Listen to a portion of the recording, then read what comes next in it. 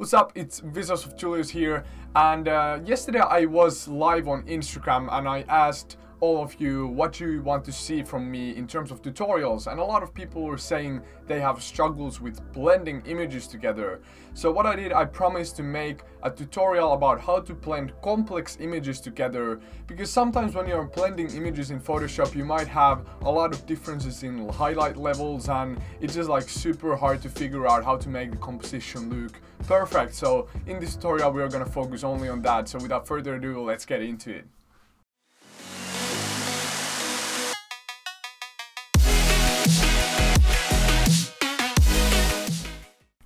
And now you can see that I've moved here to Photoshop. You can see my image settings here. So I have 4000 by 5000 pixels, and that's what I use always. So that's my canvas size. But basically I have this shot that I took in the Dolomites in Italy. And then I have this lighting shot that I took in my hometown. And if you check this shot, you probably, if you understand anything about Photoshop, you already understand that this sky will be pretty hard to blend here, because this image was taken during the day and this was taken during the night.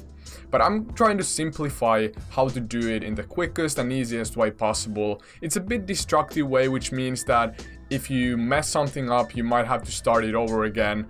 But this is the fastest and easiest way to do it. So let's get started with it. So the first thing what I'm gonna do here, I'm just gonna get rid of the sky. And I'm gonna select it with the quick selection tool. You can select it from here or hit W on your keyboard. But basically I'm just gonna select the sky. And now what I'm gonna do, I'm gonna invert this selection, Ctrl-Shift-I on my keyboard.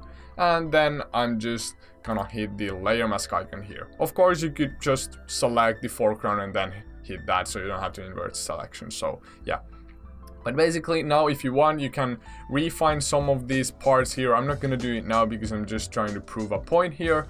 So if you want to remove those, just grab a brush and do this. So just with a black brush, you can brush here and get rid of all of those spots. Okay, so now I'm gonna move this sky here. I'm gonna hit Ctrl-T on my keyboard and going to move my sky somewhere to the right position here. I'm gonna resize it a bit by holding Shift. If you are in the newest version of Photoshop, you don't have to hold Shift anymore because they changed it. But for some reason I haven't updated to the newest version yet. But pretty much that's our sky. You can see that it doesn't fit with the foreground at all. And mainly the reason why it doesn't fit is of course the colors, the lightness levels, and then the highlights here on the mountains. And this is a pretty crucial part because it was taken during the day, so the sun was shining to the mountains. So you can see shadows and then you can see highlights. And there's no way that the sky is casting so much highlights and shadows here to the mountains. So what we have to do, we have to kind of burn the mountains with the burn tool here. And this is pretty easy to do, but it's destructive, which means that you have to start it over again if you mess it up. So what I'd recommend doing is duplicating the original layer here first. So I'm gonna hit Ctrl-J on my keyboard, so I will duplicate it, and then I'm gonna get rid of the smart object, just clicking and hitting OK. So now what we have to do, we have to grab our burn tool. So you can check the burn tool from here or just click O on your keyboard. So if I'm at brush, I will just click O on my keyboard and that will bring the burn tool to me. And now what I'm gonna do, I'm gonna select the range here. So we have to do this in 3 different parts. You have highlights, midtones, and shadows. And here you have highlights, of course the brightest parts. The midtones are something in between shadows and highlights, and then the shadows are these dark parts. And usually how you want to burn this to make it look like it was actually taken during the night, you want to start from the highlights. And the exposure determines of course how strong the effect is. So usually I start with like 50% of exposure for the highlights. And what I do now, I click the original layer off and I just start burning the highlight parts. And remember to just touch the highlight parts. We don't want to burn anything else. And I think the 50 is a bit too much, so I'm gonna bring it to 25. So now what I'm gonna do, I'm just gonna brush to all of the highlight parts, and you can see that it nicely starts to remove the highlights. And be careful that you don't overdo it, because if you overdo this, then it's just gonna look extremely weird. So if I would brush here, you can see that it kind of like burns all of the highlights away, and we don't want to do that. We have to keep some of the highlights in order to maintain some kind of realism in this shot.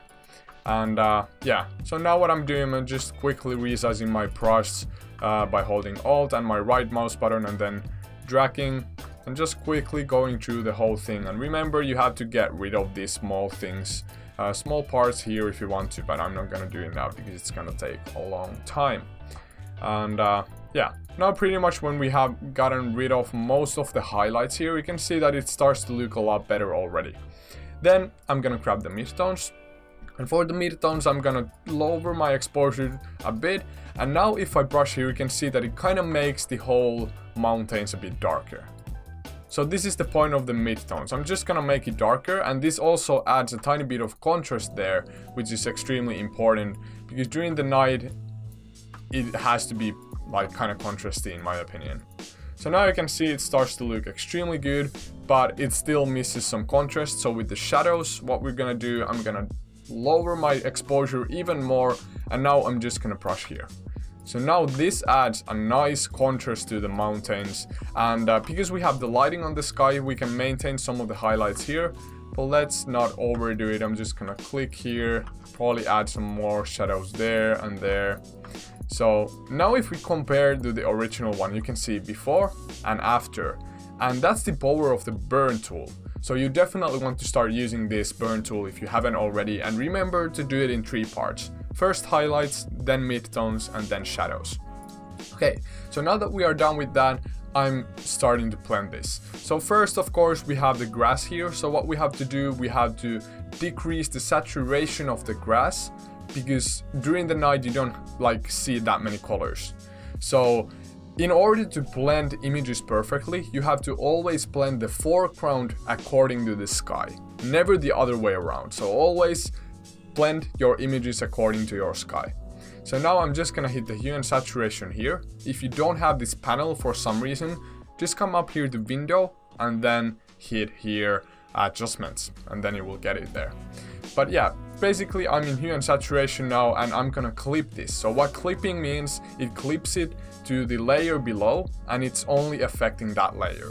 So now if I would play around the colors, you can see that it kind of messes up the whole image. But what you can do, you can just clip it from here, and then you can start to decrease the saturation. So here you have this hand. If you click that and then hit the image, you will get the color here. And now I'm just gonna decrease the saturation, and you can see that this already starts to blend it pretty well. So now the mountains look quite similar to the grass here, and the lightness here determines how bright the effect is. So I'm basically gonna take it even a tiny bit more down, and here you can play around with the color. If you want to, you can try to make it a tiny bit more blue, but I wouldn't recommend doing that now. So yeah, that's before and after the hue and saturation. The next step is actually to add some color here. And you want to add the color once again based on the sky. So I'm gonna hit color balance, I'm gonna clip this, and then I'm just gonna add, here you also have shadows, midtones and highlights, and it works in the same way that the burn tool. So just select the midtones so it affects quite a bit of everything. So I'm gonna add some blue, and voila, that's how you blend. I'm gonna add some cyan here, just a tiny bit, and now you can see that this nicely blends together with the sky. It's not perfect yet, but you can see that it's not really that hard when you know exactly what you're doing. And if you think that the mountains are still a bit too like not enough contrasty, what you can do, you can just hit the contrast layer here, clip it, increase the contrast, and increase the brightness a bit. And then what you can do, you can hit Ctrl I on your keyboard, which inverts this mask. And then you're gonna hit your brush, and then hit X on your keyboard to play around with the colors here. Or if you have, let's say you have red there, then you would hit just D, and that will like reset the colors. But basically with white color and with the smaller flow here, you wanna brush onto the mountains, and that way you will get more contrast to your mountains. But yeah, that's just another way to play around with it, and that's it. And then what we have to do, we have to add a curve. So blending curve is extremely crucial in order to make all the tones and lighting levels to look pretty much the same. So what I'm gonna do, I'm gonna hit curves here, and in the curves here on the left corner you have blacks. So if I lift this up, it's gonna open all my blacks. Here, if I bring this to the left, we have highlights. So it's gonna make all our highlights brighter. And of course, it's gonna make our highlights darker if I bring this down. And here, again, highlights, midtones, and then shadows. So what I'm gonna do now, I'm gonna make the effect on top of everything. I'm gonna lift the blacks a bit, and here we have the histogram. So from the point where the histogram starts to go down, you want to make a point and just bring it down a tiny bit, and then increase the contrast. So now that's a blending curve, and it nicely adds a tiny bit of fade into your image. It's a really subtle effect, but it's super important.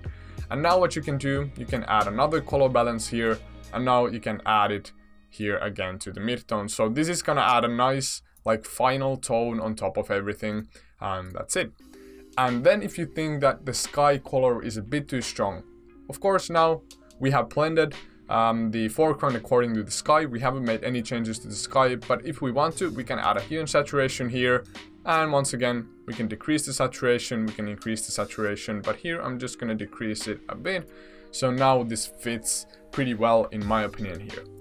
And only one step left to do, and this is super important in order to make your image look a tiny bit better.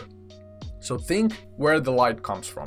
Here the light comes from the lighting itself, lighting strike itself. So what I'm gonna do, I'm just gonna make a new layer, and here from the layer styles, I'm gonna put this to overlay. So what I'm gonna do, I'm gonna hit D on my keyboard to deselect the colors. I'm gonna pick my brush and then select the white color. So I'm gonna select that layer, and here the flow, put it to like 8% or 5 to 8%, 5 to 10% actually. And now what you're gonna do, you're gonna brush some light. Actually, I'm gonna put that even lower. So now what you wanna do, you wanna think where the light comes from and brush some light there, and then just brush some light overall to the whole image. So and remember to do that with the small flow so you get the most realistic look. But pretty much that's how I would blend these type of images. So you can see this really like finalizes the blend. And that's it. So let's check our before and after. I'm just quickly going to move this under here. I'm gonna group all of these, and then let's see the before and after. So before, and that's after. And that's how you blend in Photoshop. I hope you learned a lot of new things from this video. I know it was a bit more fast-paced, but of course you can always watch this later on again and implement all of these techniques into your own work. So yeah, I really hope you understand blending a bit better now. Just remember, it's not that complicated when you know the right techniques. Remember that the burn tool is extremely efficient, and then remember to always do it in 3 different parts. So highlights, midtones, and then shadows. And also always blend your images according to the sky. So blend your foreground according to the sky to get the best results. And remember to add the curves, color balances, and hue and saturations to play around with your toning. And remember that during the night you don't have that many colors, so always think what is your setting in the image. If you have a day image, of course, then you're gonna have highlights, you're gonna have shadows. But if it's taken during the night, you don't have any kind of moon in the sky or anything, then it's gonna be a lot different. So always think what is the type of setting and blend it according to that. So yeah, thank you so much for watching this video. And if you want to learn more in-depth techniques about my work, I just released a new course which is called the Glowing Wave Photo Composite course. And in that course I teach like literally everything about my workflow in terms of like artistic images. So if you want to check that out, the link is down below in the bio. But yeah, I'll see you next time. And now it's time for me to catch a plane because I'm about to go travel again. So yeah, I'm super excited for that, and I'll see you later.